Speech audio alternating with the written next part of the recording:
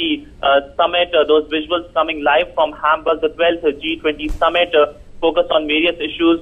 So that meet just happened. This is Minister Narendra Modi. Well, these are visuals. The Prime Minister arriving there for the G20 Summit and being at this point of time being welcomed by the German Chancellor Angela Merkel. Remember, the G20 Summit is held from the 7th and 8th of July. आतंकवाद का पश्चिम Asia में फैलाव, एशियाई तथा यूरोपीय समाजों की सुरक्षा को इससे खतरा तथा अफगानिस्तान पर इसका बढ़ता प्रकोप एक गंभीर संकट है। गल्फ तथा पश्चिम एशिया में तथा नॉर्थ कोरिया को लेकर पूर्वी एशिया में बढ़ती हुई जियोपॉलिटिकल टेंशन चिंता का विषय है। सौभाग्यवश वैश्विक आर्थिक ग्रोथ में सुधार नजर आ रहा है। भारत की स्वयं की अर्थव्यवस्था तेजी से आगे बढ़ रही है। इस वर्ष जीडीपी ग्रोथ 7% से अधिक होने की संभावना है। भारत का रिफॉर्म एजेंडा लगातार आगे बढ़ रहा है। पिछले सप्ताह लागू हुआ goods and service tax Bharat के पिछले 70 साल के इतिहास का सबसे बड़ा टैक्स रिफॉर्म है।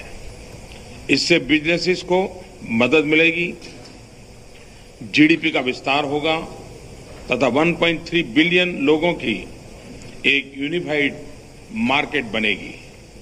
एक्सेलेंसीज, विश्व भर में ब्रिक्स स्थिरता, रिफॉर्म, प्रगति तथा उत्तम गवर्नेंस की एक सशक्त आवाज है।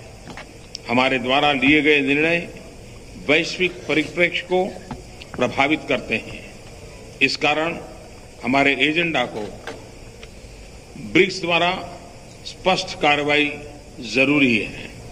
इसमें शामिल है वैश्विक आर्थिक रिकवरी को सस्टेन करने के लिए हमारा एक साथ काम करना, डब्ल्यूटीओ में केंद्रित एक फ्री तथा ओपन ट्रेडिंग रिजिम को हमारा समर्थन, ग्रोइंग प्रोटेक्शनलिज्म के प्रति खास तौर पर नॉलेज, टेक्नोलॉजी तथा स्किल्ड प्रोफेशनल्स की वैश्विक मूवमेंट पर रिस्ट्रिक्शंस के खिलाफ सांझी आवाज, क्लाइमेट चेंज तथा आतंकवाद जैसी प्राथमिकताओं पर ब्रिक्स के नेतृत्व की आवश्यकता है।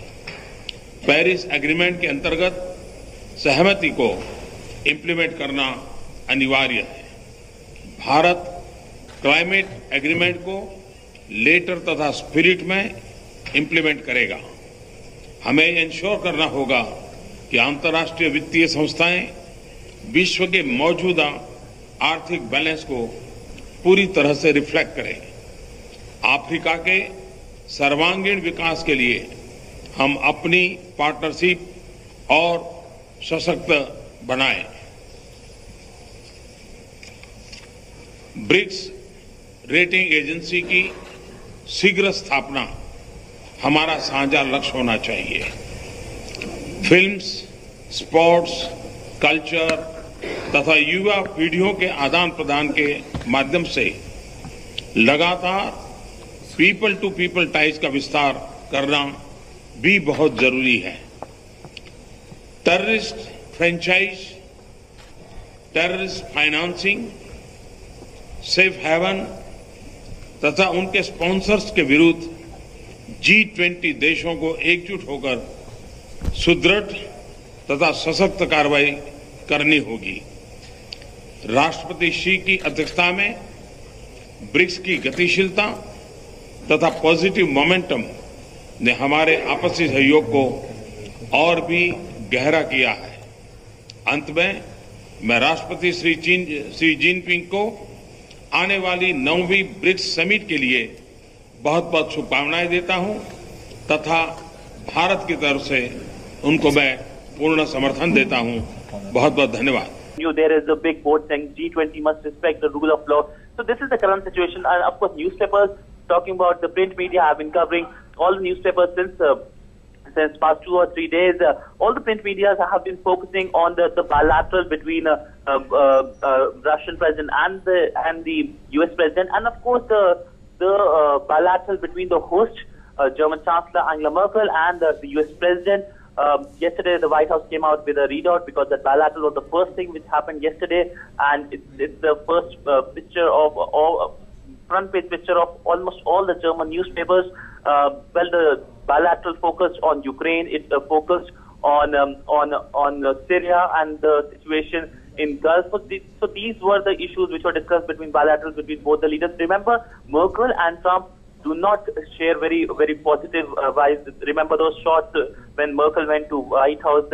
He didn't shook hands with her. So this time around the meeting was cordial from the body language at least. But we will have to wait and watch for tomorrow when the final communique comes. Will there be a division, or will the world come together to solve the major crises such as Syria and the crisis in the Gulf?